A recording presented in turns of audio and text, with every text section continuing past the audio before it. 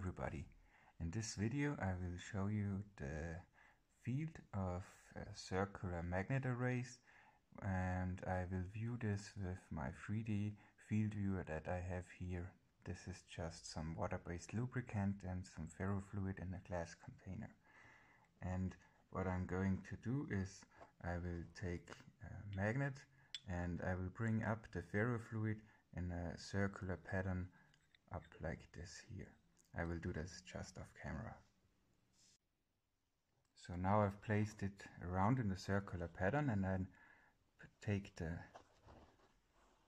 array and place it like this underneath, and you will see how the fluid is sucked in a vortex-like pattern, as you can see here with all of these strings.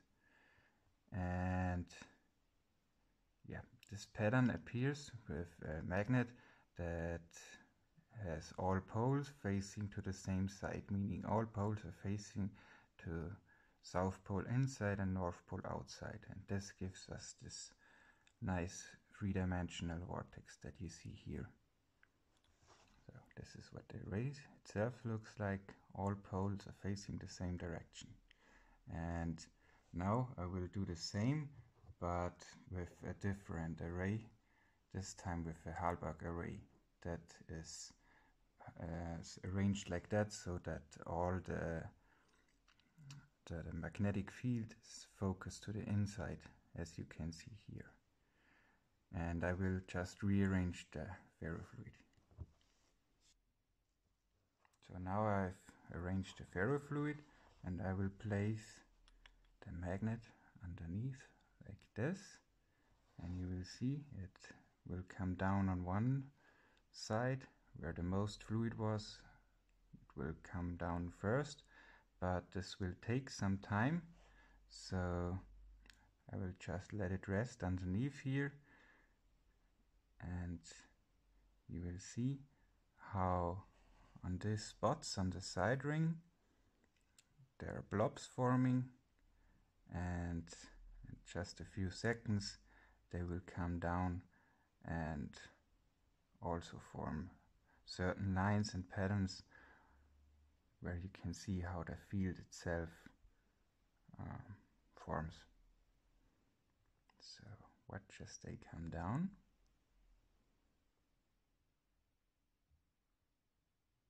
There is one coming down here.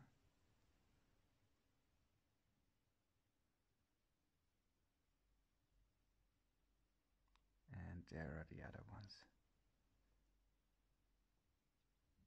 And you can see, compared to the array that we viewed before, you will not see as they come down in an inner vortex, but this time they are attracted in certain patterns, and yeah, just more on the outside.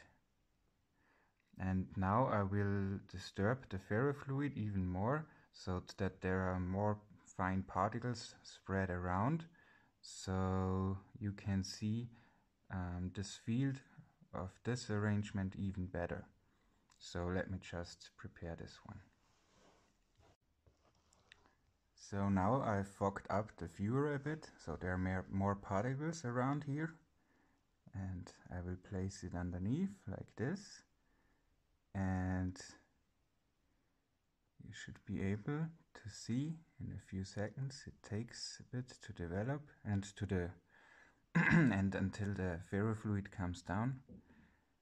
So I'll probably, yeah, it will come down. Don't need to cut it. If you don't want to wait this long, just skip 10-20 seconds. But I will just show you the pattern that forms when or how they come down. And if you notice, this halbach array has like 4 poles because of the 8 magnets, and you will see it forms in these 4 poles these lines that come down. And so you see pretty nice how the field itself forms around this array in a three-dimensional pattern, like here. I think this is pretty nice to show. So let's continue with the next array. And for this one, I have here this same looking array, but this time the halbach array is arranged the opposite way than before, so the field is focused to the outside and not to the inside. And if I just place it underneath, you will see the field reforms also on the side walls, and on the bottom you see all the ferrofluid is just pushed to the outside. So the most interesting things you can view with this is if you just put it underneath like this, so you see the field extends out very far. If I can get this sharp, like this, you will see the 4 poles where it extends out further than the area between where it doesn't extend out that far, and then this area again with the next pole facing outwards. So this was this array, and also I can show you an array that has the field focused stronger on one side. This would be the side visible, and we have here a weaker side. So I will just rearrange the ferrofluid again and then show it to you how it reacts to the array. So here I've placed it around in a circular pattern again, and I will just place it underneath, and you can see how the ferrofluid comes down in this 4-pole pattern. So there are basically areas between the poles, as you can see here, where there's no fluid coming down, and yeah, you can see this nice geometry of how the ferrofluid itself forms on the walls.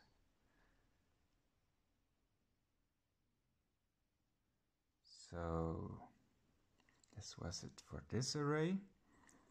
For the next array, I have here this square halbach array, and if I place it just on the bottom like this, it forms, yeah, kind of a square like here. You will see this better in my last video, so for this I will just rearrange the ferrofluid and then show it to you again what will happen to it. So here I've prepared the solution again, and now I will place the array underneath, and then let's just watch what will happen. As you can see, it gets attracted to the inside. I hope some other strings are coming down too. There is another one forming.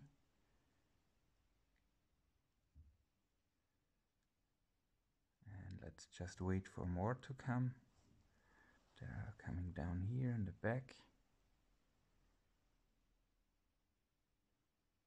And yeah, there you can also see a bit of how the field of this array forms.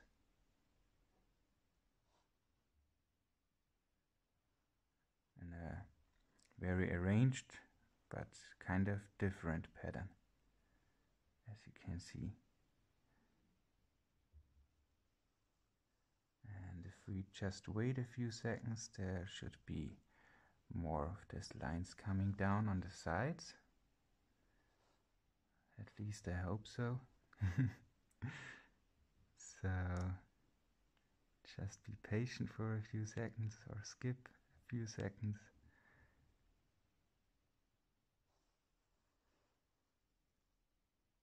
Yeah, I think it would take too long for them to come down. So I will just skip to the next magnet. Oh, there it is. Now it has come down in a very curved pattern. Yeah, whatever. So let's move on to our next magnet, which would be the last that I will show you today. So let me rearrange the ferrofluid and then I will be back with it again. So I've rearranged it again, and now we'll just take a couple of ring magnets and place it underneath, and then you can see really nice how it forms this vortex-like pattern.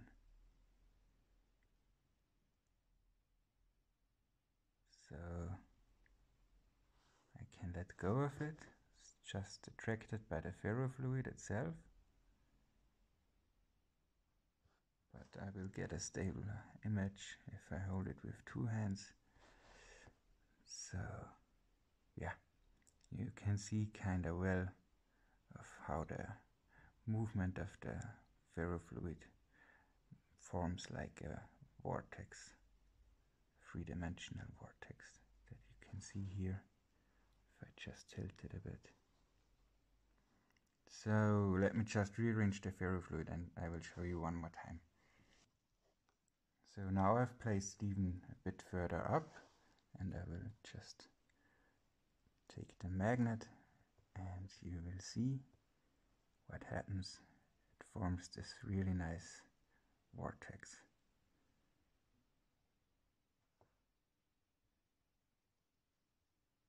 It's a bit twisted because I slightly moved the magnet underneath, but nonetheless you can get a really good idea of what you are seeing here. And yeah, this field viewer is really easy to build, so go ahead and build it yourself. It's a really nice tool to view the field in 3D. So that's it for this video. Thanks for watching, have a nice day and goodbye.